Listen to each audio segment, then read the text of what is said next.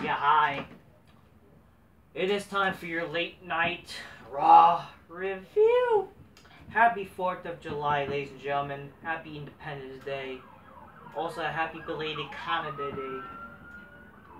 I hope that doesn't mean cops are arresting people just because they're using 4th of July fireworks.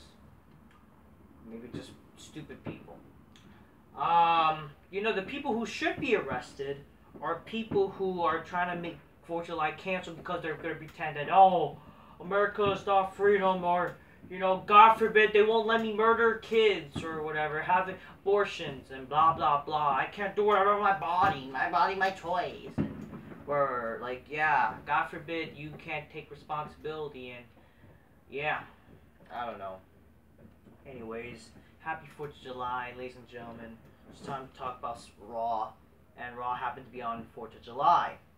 I will say I'm happy that I at least got to do something. I mean, we didn't really do like a barbecue or whatever, but at least we had fireworks, and I just spent time with my family members who were visiting from Canada. So yeah, it's good stuff. What's not good stuff is Raw, and definitely during Raw, basically when it got dark, we just basically went out and just did the fireworks, and that was definitely more exciting than Monday Night Raw. So they tried to pretend that Raw was going to be very big tonight with these matches, and these matches are really not exciting enough to make you freaking watch this show. Okay? Doesn't help that this show lacks stars, no star power, and not just that, it's like, who freaking cares? How is it that years ago, I'm even seeing, what I was gonna say, how is it, to me, one of the, two impactful episodes, actually, no, this is, because here's the thing. Back in the day when Raw used to be on 4th of July or SmackDown, right? So I think, years ago, way years ago, back in 2005, they had 4th of July, and was still exciting. How is it that Raw from so many years ago, back in 05, it had better star power than this? And even 2002, when, that legendary SmackDown, when Hulk Hogan won the tag titles with Edge and stuff like that, you still had people. I understand that show was taped, but I'm willing to bet you, no matter what, if they were able to have freaking Raw, which was live at the time still, they were able to have guys like Cena, who's the champion or whatever, and all these people who are champions during 4th of July. How were they way better than this? Heck, I hate to say this, I hate to go back to this shit, but even how is the PG era, when there was Raw and SmackDowns during the, maybe mainly Raw, I believe. How is it that during Raw, I think even freaking, what was it? They did Super SmackDown, they did a 4th of July, a Super SmackDown. Remember when they did SmackDown Great American Bash edition, where they did it on the Tuesday, actually had it live, and that was actually exciting, somewhat way better. What does that tell you? How is it that SmackDown and Raws, even during the PG era, were way better than Raw and SmackDowns today? That just goes to show that modern wrestling shit, and wrestling fucking sucks. It's not me looking at it as nostalgic, it's just the freaking truth. And Raw and SmackDown were freaking dog shit at that time. Definitely way better in 2005. But how is that? How is that the fucking case? Let's just be honest, yeah, wrestling fucking sucks. It just sucks. It's not worth freaking just staying home, and you know what? No. I'm sorry, not worth it. And I understand it's a Monday. A lot of people are going to still probably be a bit home because, Monday people don't really do anything. Because, you had to work the next day. That's why you might do things on a Sunday or whatever. But, for real, man, this Raw, not worth it. What? So much for the quality. The quality really went down for this show. What happened to wrestling, man? So much of the quality has gone downhill, seriously. Anyways, grab the Coca-Cola, drink immediately. Spy missing bitches go, oh shit, oh shit. Oh shit, oh shit, cheers. And I knew this was going to be dog shit by the start. That's the thing, it's not like freaking Cena was going to be here tonight. Not that, I'm not trying to act like a Cena fan, but, because I'm not this big Cena fan. Like, I get it, when I was a kid, I liked Cena because, you know, that's when every kid basically liked Cena. Because, you know, you can't really blame people who were fans of Cena when they're kids. Because, like it or not, Cena has the appeal to the children. But, you know, other than that, like, at least he looked like a wrestler and act like a wrestler, you know? Even though it was PG shit or G-rated horse shit. But I hate this, but obviously it's stupid that people are gonna act like this guy's just as good as Stone Cold when he's not. You know what I mean? But yeah, at least like no Cena, no fucking Reigns, sadly. No, I mean, who knows? Like, if fucking SmackDown was on 4th of July, would it? I mean, the thing is, it wouldn't even make a difference. I don't even think. Was there SmackDown even on 4th of July? Actually, no, yeah, because. I just remembered. The reason why SmackDown recently has been 4th of July because of the leap year shit. And I bet you maybe something at least, but like, because at least Reigns will be on SmackDown, but that's the problem. Like, Reigns should be on both shows. And apparently it's going to be on SmackDown, though. Wow, great. Whoop-de-fucking do. But yeah, no Star Power, no Lesnar, no anybody. Like, can we have something happening? Oh, we're going to have a no-holds-barred bullshit match where you're gonna just see a bunch of candlesticks and a bunch of chairs. Because apparently, apparently, I don't know why nowadays. Why is there when there's no disqualification match nowadays, there gonna be a bunch of chairs? That's the same shit with Hell in a Cell. Why is there so many fucking chairs in the match? Can you actually like have some variety of weapons instead of just a bunch of fucking chairs? I don't know. I just think to me that's like irritating. As much as I like chairs, but like. God damn, it's so irritating. Oh wow, a 6-man tag bullshit with people I don't really care about. Like, wow.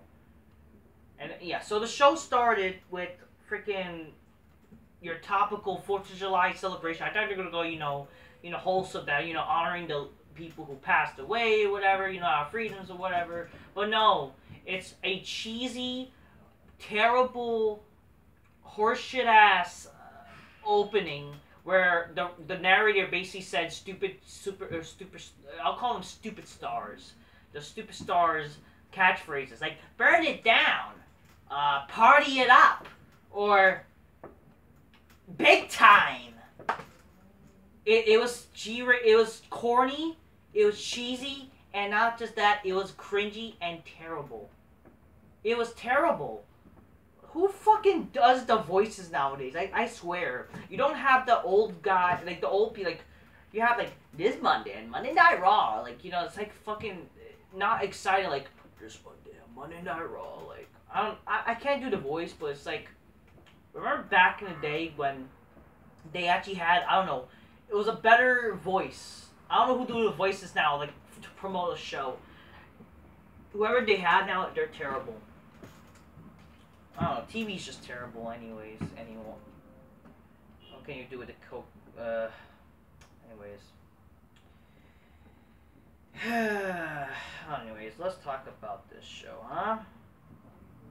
So yeah, it started with the stupid corny ass, and stupid ass video package. It was not good at all. Yeah, then the stupid announcing of matches that no one's gonna be excited to stick to because it's like, basically, from what I've seen, from what they've announced the matches, you know damn well, you're not gonna stay on your fucking couch, enjoy this shit. You're not. I'm sorry, it's the truth. You're not gonna be excited for this crap. It's terrible. Anyways, yeah, I don't know what to tell you. Especially like, oh, tonight we're gonna see Mr. Moneybank. Yeah, knowing that he's a raging homosexual, I don't want that. I don't want to see him. So Raw started with Bobby Lashley celebrating after the fucking stupid video package announced the matches. By the way, they have this guy who sounds like fucking British or whatever. The guy's terrible. I'm sorry, no charisma at all. This guy looks like an underwear model, like, or just a gay. I don't know. Just he looks like those kind of beta male dudes, like a fucking, I don't know. I hate to say that, but it's the truth. Maybe the guy's a nice guy. I don't fucking know. As much as I don't give a shit about the commentary nowadays, at least the Jimmy Smith guy, I guess I'm just used to him. Even though, my God, Raw has terrible commentary. Like, seriously, what happened to wrestling commentary nowadays? Like, it's terrible. And this is like the first time. Also, the problem, like, this show was like the first time I had people over. This is their first time watching Raw in a few years, you know, since COVID happened or whatever. And they're like, what the fuck is going on? You know what I mean? Thankfully, we had fireworks to just go out and, like, an excuse to not watch this shit, so. Because who fucking cares? So, the show started with Bobby Lashley celebrating his U.S. title win. Listen, I like Lashley. He's fine, you know, but I'm sorry, this promo... I can see why people don't like Lashley. This guy struggled cutting a good promo. The guy, he doesn't really have that... I don't know, he's better as a heel, I would say. He's one of those people that I guess, like, he's only good as a heel. Him acting like a babyface with the fucking promos did not help. I'm sorry, the promo was not good. He's saying, you know, yeah, I don't know, something about let the party begin, and says, you know, it's the era of the almighty, blah, blah, blah, and it's like, it's really not exciting. I'll be honest with you. Then Theory interrupts, great, so, like, obviously the fans hate him, and people say, oh, see, he got good heel heat. How about because he's fucking terrible? Like, ever heard of people who, like, legit are terrible? Like, do people really think The Miz is that great? The only reason why people think The Miz is great because, oh, the stupid anti-smarks think that, you know, the guy's good. That's why, you know, because the smarks hate him. Just because the smarks doesn't like people doesn't mean the person is good. You know what I mean? Just saying. Because here's the thing. Smarks, when they say that, you know, oh, he's giving the heel heat. No. Smarks, the problem with Smarks now is they like heels now. And, like, that's stupid. Because the heel... First of all, nobody's legit good in wrestling anymore. The only legit guy that, apparently, again, who can draw heel heat is Roman Reigns. And that's good. But then he still gets cheers, you know? And obviously that's weird, but hey, there's a reason why Reigns works. But obviously you got still people, the reason why they boo him, because they act like Reigns is, he's a chosen one. How dare he be a chosen than my beautiful Brian or something. You know what I mean? That's what it is. Some people say that's also the problem with Theory, or why people don't like Theory, because he's a chosen one. But the thing is, to me, he's obviously like the example of a wrong person to be chosen, you know? Why I keep seeing Chosen as like fucking Chosen as fuck from Cobra Kai? And why do people pretend to like Chosen? Like, what's the big deal about Chosen? You think people really give a shit about fucking the Karate Kid too? I don't think so. I mean, it's not terrible, but it's just like, oh, Chosen, guys, Chosen! Chosen was the first guy to dethrone freaking, or he was able to land a hit on Miyagi. Who gives a fuck? That's some stupid fucking statistic, bruh. Anyway, so Theory comes out, and again, he's gay. Whenever I see him now, he's a fucking gay dude who like to showcase his buttholes on fucking the web or whatever to show it to dudes. That is not cool. Okay? That's not cool. I'm sorry. Every wrestler is weird and gay now. And if you have a problem with me saying things, oh, that's homophobic, well, you're part of the problem. You're part of the problem. And the guy has no charisma at all too. This Theory guy, he's reacting to fans though. No, the guy, that's like, he's just basically talking like a regular guy with no charisma. But see, yeah, I don't care. Oh, anybody can do that. Anybody can freaking do that. The reality, he doesn't have that charisma, okay? Oh, but he's hateable. Who gives a fuck? The guy has no charisma. The guy is shit. Doesn't look the part, act the part. And I just can't, honestly, wow, the guy is gay. I can't get, I'm sorry. If you act gay, there's, like, legit, freaking shout out to freaking Rodism or whatever, Rodden Games Wrestling Ranter, as he used to be known. I do think the name Rodden Games matches you more, or Roddenism, whatever. The guy comments on my channel. The guy's bisexual himself, and I could just tell from him, the guy treats himself as respectful. Legit, there's fucking gay dudes I know that would treat themselves more respectful than this shit. How does that tell you? I know because freaking, like, when I was in college, like, going to school, you're gonna meet various types of people, right?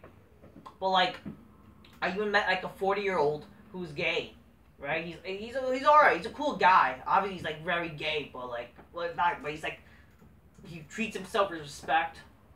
And the guy, like, he's 40 years old, right? Very older than me. He went back to high school, college for some reason, but like to get some education or whatever, which I can respect. He's actually a famous guy. Actually, he's actually part of this flooding called the. He's known as the Miracle Child. Let me say that. I actually know this guy.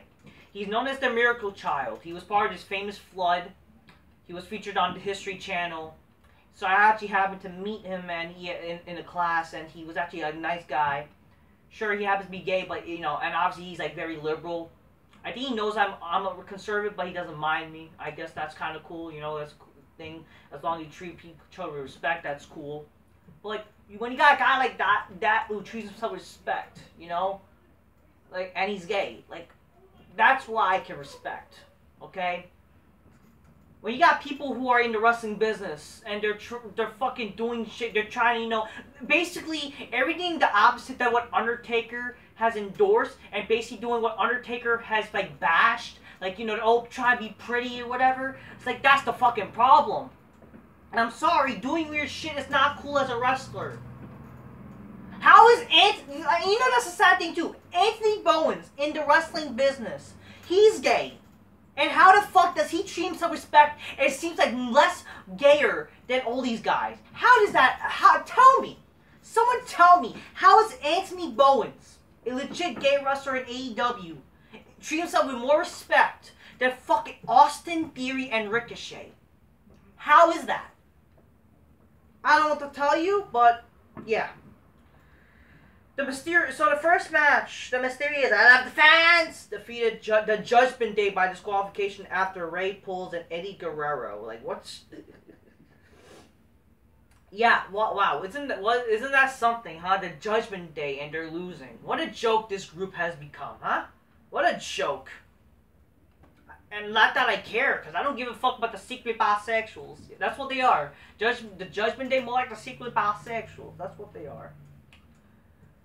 Then the Street Profits hold a 4th of July cookout, and then the Alpha Academy crashes it, and Gable tries to give a history lesson, but Ford says, slap him, a hot dog, and I don't know, and this is basically, they're ripping off Joey Chestnut. Oh, we're gonna do a hot dog eating contest. Whoop-de-fucking do. So they're trying to rip off the whole cliche, you know, hot dog eating contest on 4th of July, blah, blah, blah. That's what they're freaking doing. It's, like, not even cool. It's not even done properly or well. It's not even funny. You know what I mean? AJ Styles defeats The Miz. After the match, Ciampa attacks AJ. No one freaking cares. So what? Like, why is Ciampa and Miz together? No one freaking knows, and... Great, this is like a dumb feud, and like no one cares about this shit. Who cares? The Judgment Day attacks the Mysterios backstage, and no one cares. Like, their credibility is shit. Okay, you wanna know why? Their credibility's been ruined a long time ago because they're secret bisexuals. Then Liv Morgan comes out to celebrate being a new SmackDown Women's Champion. Here's the problem. Listen, I love Liv Morgan. I only love her because fucking she's hot. That's it. And she's invited to my big cloud couch any day. But here's the fucking problem. I'm sorry, but like the promo is shit. This is the problem with women's wrestling. Like, people like to pretend, you know, care about women's wrestling, but I'm sorry. Just do hot shit and you're fine. Okay? No one cares about women's wrestling. I mean, I hate to say it, it sounds sexist, but the cat fights are cool. You know, why not fight like a girl? Like, seriously. Because seriously, you don't see girls I'm sorry, girls still cat fight. I don't know. And you know, back in the day, if it was 4th of July, you know damn well. And apparently Liv Morgan's like, she's like an advocate for this. Why not have fucking celebrate, like, you know what? I became the champion, it's time to shit myself. Like, fuck, that's fucking hell yeah. That's what I'm talking about. That's the American dream right there. But nope. We're gonna just have fucking stupid women's goddamn wrestling bullshit because we're gonna pretend to care about women's wrestling because, you know, stupid feminist crap and stupid people in charge, and, you know, it's the woke thing to do. God forbid, wrestling, you know, and that's the sad thing. If they even try to be the Attitude Era, you're gonna get smarky fans complaining. You're gonna get all these fucking people complaining. You know, you can never make anybody happy. Instead of fucking WWE saying, shut the fuck up, who fucking cares? Let's fucking try to be wrestling cool again. No, let's fucking appeal to the SJW snowflakes. Let's try to pretend to care about women's goddamn wrestling and blah, blah, blah. You know what I mean? Especially since Stephanie McMahon has power, like, she ain't gonna let that happen. Well, I'm sorry, Liv Morgan, the promo was kind of dog shit, I'm sorry. She's not dog shit, but the promo is not good at all. Then Nanny Knifer comes out and says, you're only champ because of me, blah, blah, blah. And then Carmella coming out, you know, she's saying she's the most beautiful woman, blah, blah, blah. I'm sorry, you ain't beautiful at all. Like, you look like a cunt, seriously.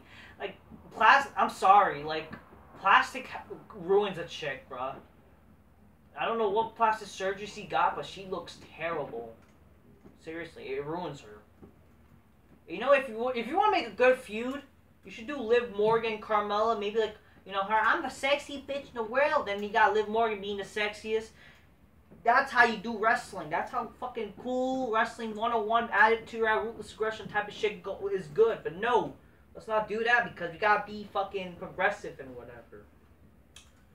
I don't know. Some stupid shit. But then, you know, they attack Liv Morgan, then Bianca back. Yeah, bitch, sexy black bitch. Got my big weave and shit. Cancel 4th of July. It's all about Juneteenth, bitch. Ah, shut the fuck up. Fuck all those people that act like Juneteenth. Like, oh, we need to care about Juneteenth, man. Fuck you. Ay, ay, ay. I mean, don't get me wrong. It's cool, you know, celebrating the day of slavery, but, like, God forbid, you know, a day that's all about independence for all. Oh, bullshit, like, fuck you. That's why I say fuck you to those people. Bianca Belair, yeah, so, and then, you know, typical bullshit, you know, let's make a tag team match, player. And no one fucking cares. Except it's fucking more worse because it's Adam Pearce doing it. He's a boring-ass motherfucker. I hate Adam Pearce. Like, seriously.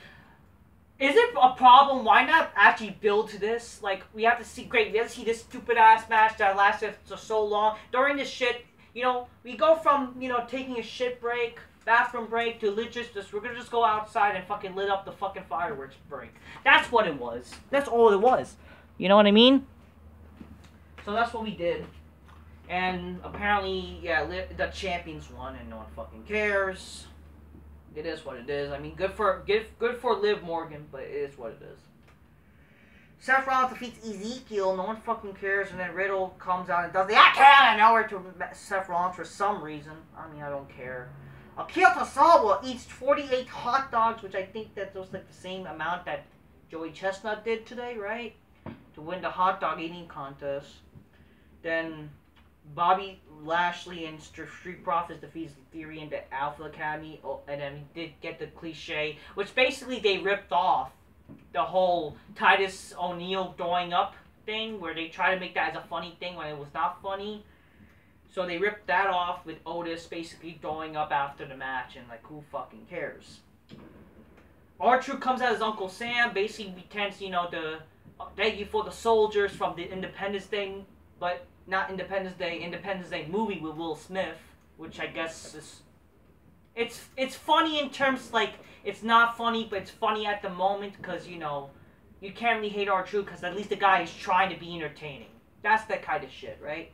But then Gunter comes out. For some reason, Gunter's on Raw, so it's like, can you just end a brand split, I guess?